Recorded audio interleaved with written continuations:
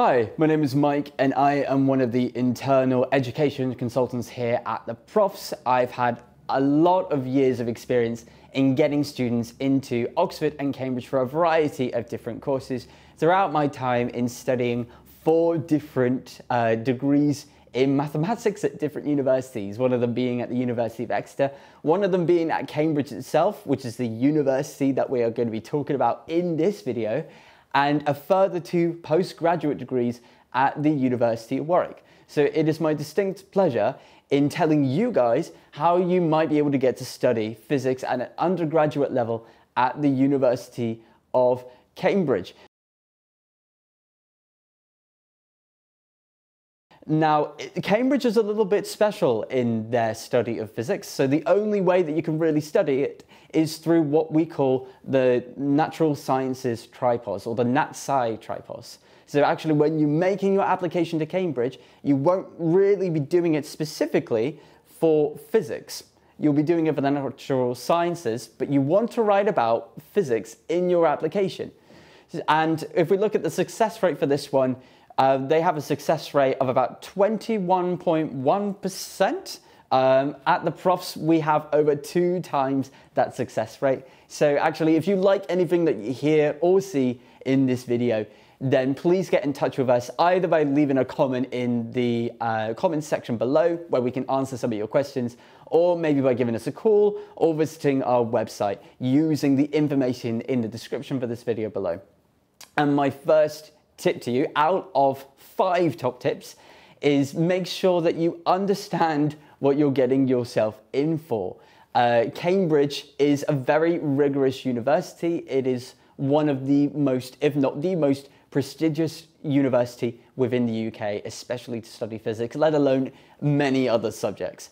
So you really need to know actually what you're getting yourself in for. You cannot go and say you want to study Cambridge just to get the name.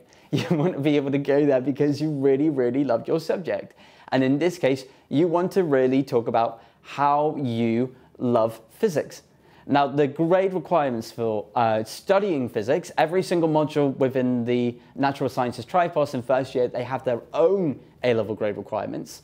And the grade requirements for studying physics in your first year are going to be 2 A stars and an A. You obviously want one of those to be physics, but that can be further mathematics instead, with a really, really heavy component on those mechanic modules that make up the A-level. If you're not studying the A-levels, doing the IB as well with a heavy physics or maths focus, maybe getting a grade between 40 to 42 is what is recommended. And if you're taking sort of high-level physics, maybe a score of at least 776 is what they recommend at the moment. But obviously, the better the grades you can get, the better your chances. And actually going in for the natural tripos, it might be a good idea for you to have an A-level in physics, an A-level in mathematics, and an A-level in another science subject. But often most people going to Cambridge would have a 4th A-level in another science subject. If you're not one of those people, that doesn't exclude you from going, but make sure you try to engage in science and mathematics overall as much as you can, and then talk about perhaps in your personal statement, which you're sending off to multiple different universities as part of your UCAS application, why it is you want to study physics at university. Now moving on to tip number 2, you want to show that you have a strong love for the natural sciences, in particular physics, as that's your chosen subject, as well as a strong aptitude for mathematics. We cannot assume that you can go into a natural sciences degree and not study any mathematics at all. In fact, it's highly recommended based on what particular direction you want to go down, that you study either mathematics or mathematical biology. At the moment, those are 2 options of mathematics, which you're going to have to decide between those 2. It's inevitable that you're going to be studying maths as part of this. So make sure you show strong quantitative, even, ability within your personal statement, within your interview, every single aspect of that admissions process. In terms of showing your love for physics, there are many different ways that you can do this. One typical thing that you would hear with any Oxbridge application is the reading. We want to start this early, ideally after the end of year 12, at the very latest, when you've got a little bit of free time and you're going to be going into that summer period just before you go into applying for these courses.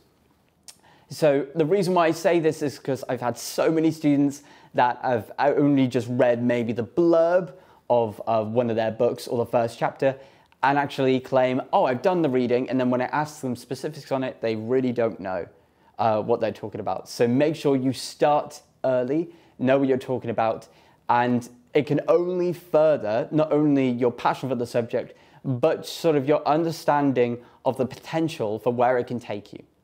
So it's really, really important that we have that down. I'd also recommend maybe taking part in the British Physics Olympiad. Your school might enroll you for this if you are really, really strong in physics, if they believe you're good enough. But you can apply for things like this. It does come with a bit of a price tag. You can apply as an external candidate. And the problems that you get introduced to as part of these competitions are very much the kind of problems that you might be expected to get if you were to go to a university like Cambridge. So it's really, really good that you get some exposure early on to at least to these kinds of questions. Not only does it show that you have a really good aptitude for the subject, it also gives you really, really good sort of material for those interviews that you've got at the University of Cambridge, where they might ask you sort of similar leading questions. And finally, around that, there are going to be lots of public talks on physics, many articles that perhaps that you can read. There might even be some documentaries on it that might take your interest. Do everything you can to engage with your love of physics through public access. There's lots of things available. All you've got to do is just go into Google, see what is available to you in your area. Maybe there is a talk at university local to you that is really, really interesting, that is open for the public. Why not go and see what that's like? Even better, maybe go to a summer school and engage in an international community of like-minded students, perhaps. Again, this is something that comes with a price tag, but it creates ample opportunity for people to engage in academic conversations, and also gives you as well a really good idea of what it is to actually be at university. So if you are actually one of those people who are still considering whether university is right for you, that might be a good opportunity for you to be able to see whether it fits with your interests. My third top tip at getting onto this course is make sure that you have a 5-year career plan. And the reason why we say this pretty much in every single one of our Oxbridge applications is because it's not good enough just to be able to go there out of interest, although that does encompass, in terms of that academic side of things, roughly about 80% of your UCAS application. We also want to know that it's going to be a really useful degree for you. The way I sort of imagine that is that I would expect perhaps you to have an understanding of what you're going to be doing on your degree as if you were going into it tomorrow. And the reason why we say 5 years rather than just 1 year is because I want to know about your dream job. I want to know about where you're hoping to be one day, for perhaps your main career for the foreseeable future. And it's got to be something that is going to heavily relate to the degree that you're going in for. So with many people that go into the University of Cambridge, they mainly want to go into professional academia. They want to go into further research. They want to go into further study. Some people want to teach.